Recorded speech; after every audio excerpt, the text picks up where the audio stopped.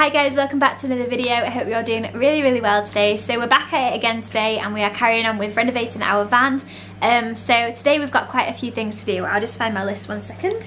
So we are going to do a spice rack. Dom's going to make us a little spice rack to obviously hold our spices. We're going to make a cup holder for the front of the car. And then I'm going to go through all of the food that we own and try and fit it into these little boxes that we got. And then, yeah, just see where we're at and how much space we've got.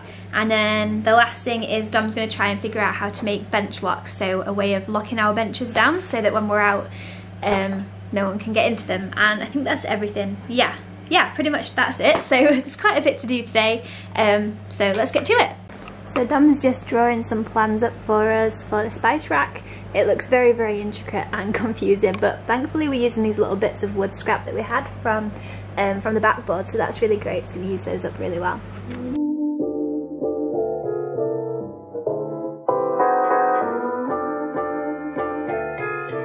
Alright, so I'm hoping this spice rack's going to go a little bit quicker than the backboard did yesterday. That seemed to take forever, but it's going to be really easy. I'm just going to do one piece of wood down the front of it, the two sides, and then a base obviously to hold the spice racks. Got the same little sketchy sawing setup as the last video, so if anyone was flinching at that, then sorry, there's a little bit more to come. But yeah, we're nearly done now, so that'll be the end of it and we're ready for the road. But yeah, let's get on with sawing this wood for the spice rack. See how it turns out.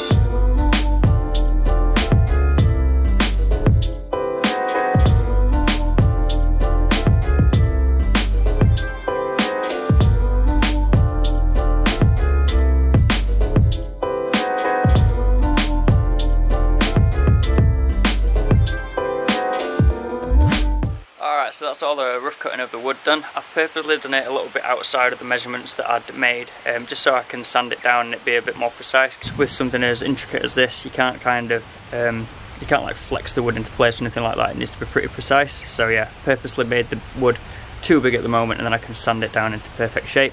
But yeah, this is what it's looking like right now. So we've got these two side bits. This will be the base, and this bit's going to sit in front just like that. Oh, hello. Happy time. But yeah, pretty happy with how it's looking so far, so I'll get down to the sanding work now.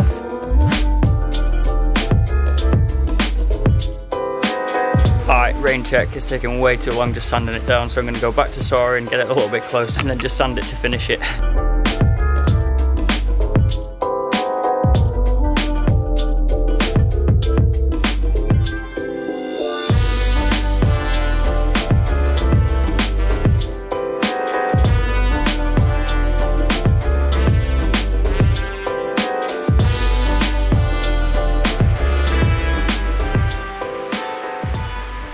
Look at that. That looks so cute. So we've not brought the stuff down to drill it or anything yet, but this is how it's going to be looking. So pretty happy with that. Alright, so it's time to do one of the most intimidating parts of this whole thing, I reckon, which is the cup holder in the front. So, because it's been so long, I've had so long to think about it, what I'm thinking is I'll try and make it out of cardboard, which could be a mission in itself. Do like 2 layers stuck together to reinforce it and make it a bit stronger, and then maybe do a layer of PVA glue on the top to kind of make it a bit more maybe waterproof and a bit more resistant to life. So yeah, not quite sure how this is going to go. It's kind of going to be a bit of a trial and error, but I feel like most of the things that we're doing on this van are because we've never done it before. So yeah, I've just been and measured out the shape of the seat that it's going to fit into, so I'm just going to start measuring shapes up, start sticking stuff together, and see what happens.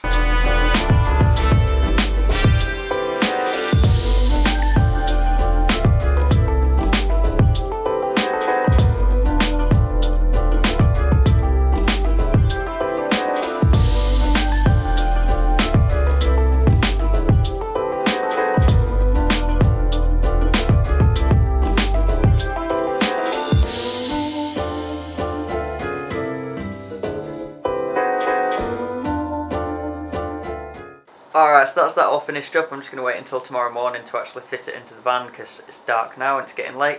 But I'm going to crack on and do this slash shelf real quick. So this is for underneath the counter inside the van. Basically what we're going to do is get all the kitchen stuff under there, but we've just got this tray that we're going to slide in and out that's got the plates and bowls in. But it's got nowhere to go at the minute, so we're just going to build a little shelf that can sit on. But yeah, I'm just going to do that inside. I'm not too bothered about the sawdust because I've done this before when I was at home and the hoovers just pick it up nice and easy. So I'd rather crack on and get it all finished, and then tomorrow morning first thing I can get it all in the van, get it finished, and then it's all done. So yeah, here we go.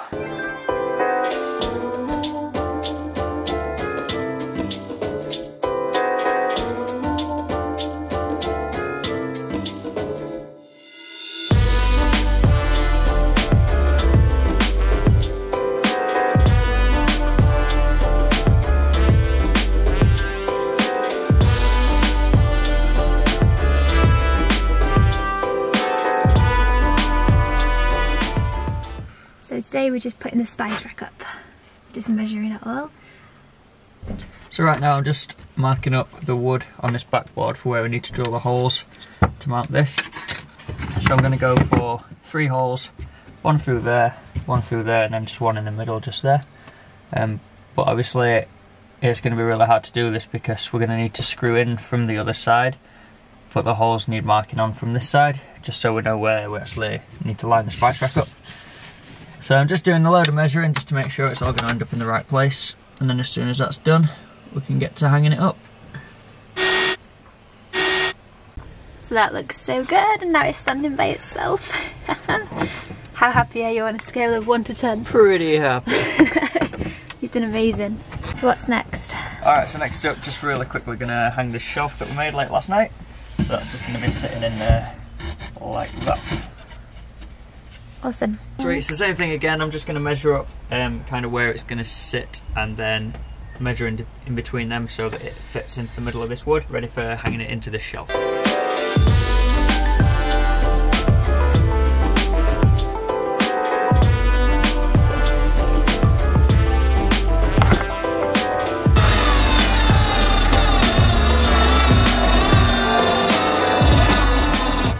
So now the moment of truth. Does it work? Yeah. That looks so good. So the next thing we're going to do is try and get this to stick together better, because the wood's warped, and so it's kind of, I don't know, it just doesn't look very good or very sturdy. So yeah, we're going to try and put a nail through to try and pinch them back together again. See how it goes. That's the worst that can happen. So we're just going to fill it with this no nails stuff, and then push the screw in so that it sticks together, and then hopefully that will solve our problems. This is going to splurge everywhere. Yes, yes it is. Looks like a peanut butter sandwich.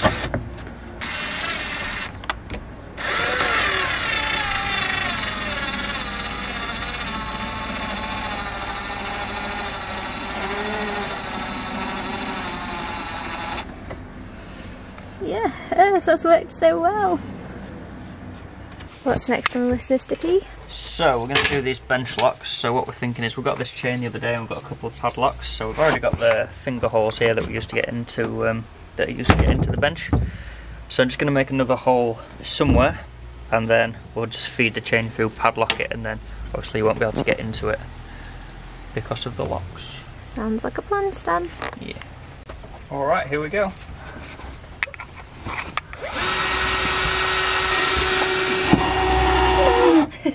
Yeah, so we didn't get any more drill bits, we just got 2 drill bits and they're both quite small, so what I'm going to try and do is drill in a circle and then just try and knock it out. So we'll see how that goes.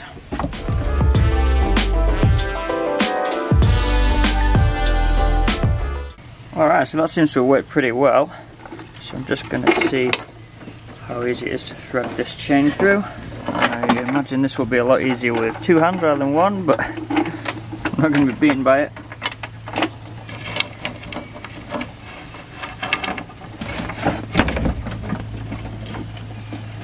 There we go, and then we can lock that down, cover it up with the seats like normal, so that, you know, like when people can see that there's something locked away, then they kind of think it might be worth breaking into or whatever. But yeah, so we'll just cover it up so you can't even see the chain, but then it gives us that extra bit of security if we do need it. We'll just put the padlock through these links and that'll be nice and secure.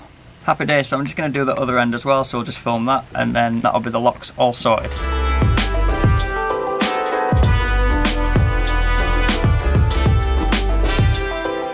Alright, so last part of this video is the cup holder. So this is that one that I made last night. So I reinforced it 2 layers on the top, just so hopefully it's a little bit stronger. I realised halfway through that I could have just made this out of wood, so I don't know why I did cardboard. But we'll see how this holds up anyway, and I can always remake it if I need to. So yeah, I'm just going to use this old trusty little super, I don't know, what is it, zero nails, heavy duty construction adhesive. Weird stuff, like, it's just like, it's not sticky, it's just gloopy. But yeah, might as well use that to stick this in, because we know it does the job. And yeah, what's the worst that's going to happen, eh?